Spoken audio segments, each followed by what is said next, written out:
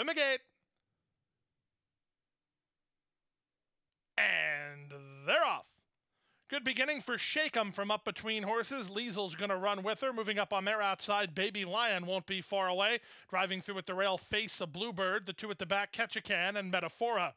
Out of the chute, onto the main course. Baby Lion's out in the center. Shake 'em is at the rail. Catch a Can now strides into a joint third as Face a Bluebird splits horses. Back second last is Liesel, and Metaphora improves at her inside as they complete an opening quarter. The opening quarter in 24 seconds flat. The leader is Shake 'em and leads by 2 now, stretching it out a touch. From Baby Lion, who races in second, Face the Bluebird is now third.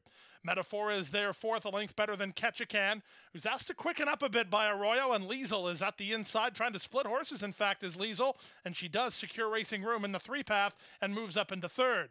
Half a mile from home, the opening half mile, posted in 47 seconds flat.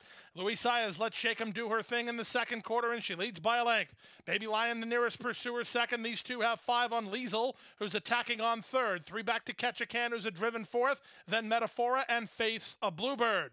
Past the 5/16, Shake 'em has the lead. Baby Lion and Victor LeBron starting to gain ground on her a bit at a big price. 4 back to Liesel, then Catch a Can and Metaphora with a quarter of a mile left to go. 3 quarters, 1:11 and 3. They turn for home. Shake 'em has the lead. Baby Lion tries to get to her on the outside. Liesel with too much to do and an 1/8 of a mile left to run. It's Shake 'em in front. Baby Lion takes another run on the outside. Shake 'em leads a length and a half. Baby Lion is game, but she's second best as Shake 'em continues to find on the top end. Shake 'em wins. Another one for Louis Saez. Second, Baby Lion. Third was Liesel, then Metaphora and Catch a Can.